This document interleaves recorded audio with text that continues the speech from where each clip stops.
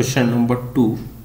Three fractions x, y and z are such that x greater than y greater than z when the smallest of them is divided by the greatest. The result is 9/16, which exceeds y by 0.0625 if x plus y plus z equal to 2 whole 3/12.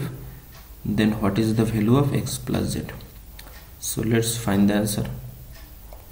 So here given x greater than y greater than z, and question is given if the smallest of them, smallest is z, is divided by the greatest is x, then the value is 9/16.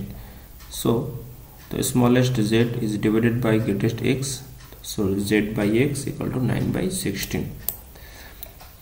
Then 9/16 is exceeds y by 0.0625.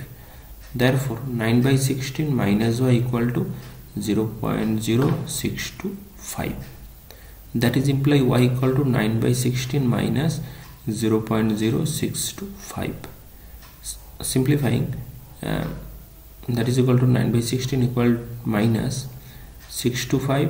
If we omit point, then 625 divided by 10000, and simplifying that, if we divide 62 by 25, that is equal to 25. So 25 into 25 is 625. If we divide 10,000 here, 10,000 by 25, the answer will be 400. Again, if we divide 400 by 25, the answer will be 16. So y equal to 9/16 minus 1/16. LCM is 16, so 9 minus 1 is 8. Again, if we divide 16 by 8, answer is 2. Therefore y equal to half.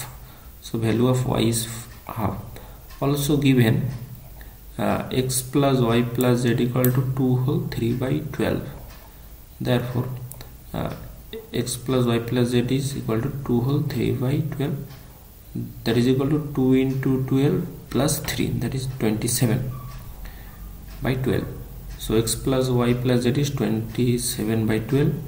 Again simplifying, 27 divided by 3 is 9 and 12 divided by 3 is 4, that is equal to 9/4. So x plus y plus z is 9/4. Therefore x plus z is 9/4 minus y. So value of y we get is half. So we put the value of y half, that is equal to x plus z equal to, on simplifying, LCM is 4, 9 minus 2 to the 4, 9 minus 2, that is equal to 7. So x plus z equal to 7/4. So the answer is 7/4. Hence option 1, 7/4 is correct.